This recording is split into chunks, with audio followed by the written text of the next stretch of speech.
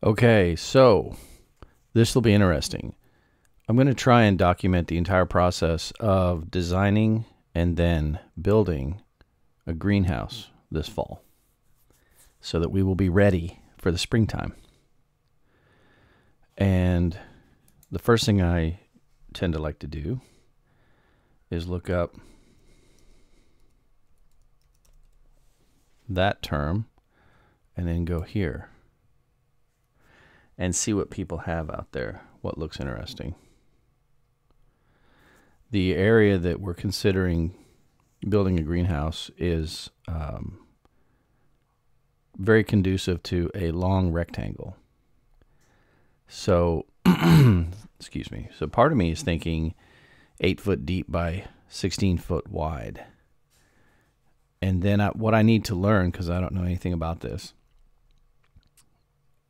would I want to have 36-inch wide off the ground bins, then a 2 foot walk space, and then a little elevated, another 36-inch. Because along the 16-foot side, let's just say, let's just pick one of these. I'll use it as an example.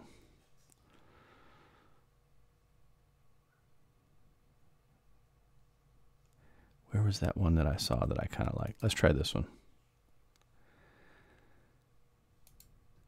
So the sun, let's say the sun comes along the long side right here. What I was thinking of doing was doing the lower where the food would be on the sun side would be no higher than 24 inches. And then on the other side, I would raise that up so that it's at 42 inches or something. And that way the sun always is up high in the sky to the south. I just want to make sure that I don't make the sun-facing side containers tall enough that they create shadows for what's left. I don't know how wide this is, but this seems pretty wide. If I went 3, 2, and 3, I have 8 feet. And of course, it's going to be less than that because that's going to be to the outside. And I guess what I'm going to do is dig down and then put like 4 inches of some kind of gravel. I don't know if I want washed crust gravel so that water goes through, or if I want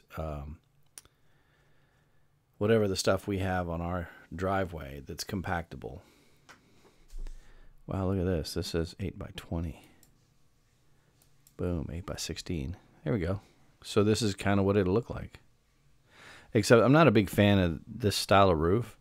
The plus to this is your snow load, but then you have to have some kind of structural ridge or something, or trusses, not trusses, collar ties across here, so that if anything does get heavy on your roof, it doesn't bow your walls out. I wish I could see that. Let me see. Is there a way to open that? Yeah. Let's look at that like just a picture. Okay. I'm going to make that bigger too. So this will be the first in a series of building a greenhouse. See how wide they have it here? This looks like it's 24, 48, 24. Because these shelves look like those standard. Oh, wait a second. I have shelves. These look like those heavy-duty Costco shelves. Very cool. And then they just did the wood planking up the middle and just left the ground the way it is. It's like mulch or something down there. Huh. Well, this gives me some ideas. I'm pretty sure this angled piece here is what's causing, it's probably going all the way down to the ground. And it's taking some of the load off of this. So if it did sag, it's not bowing out. That's probably the design they came up with. And then they've got these lateral sway brace type let-ins. No, actually, you know what? Those are actually on the inside Yeah, because look, there's one right there coming down, and there's another one. So that's their design. Very cool. I was going to actually sink 6x6 posts in the corner and maybe one in the middle, and then everything else could be a 4x4. But I have to figure out the size of these panels, these plastic panels, and then build it to an optimal length according to those panels, because that's the kind of material I don't want to be cutting. I want it to all work out. I can always modify wood, but you want it to look uniform. You need all those panels to be the same. So there you go. This will be, I'm keeping this one. And we're going to draw it here. And in the next exciting episode, I'm just going to draw this real quick just to get a overall shape. So 96. Wow, we're zoomed way in. Nice.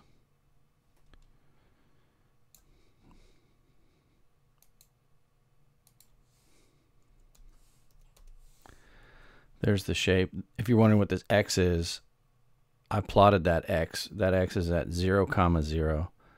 And people smarter than me who use Chief say that if you draw something and it's too far away from the center, you run into potential weird things happening. So it doesn't print, and it's easy to get rid of because all you got to do is go here, delete temp, boom, done. I just put one back. All right, done.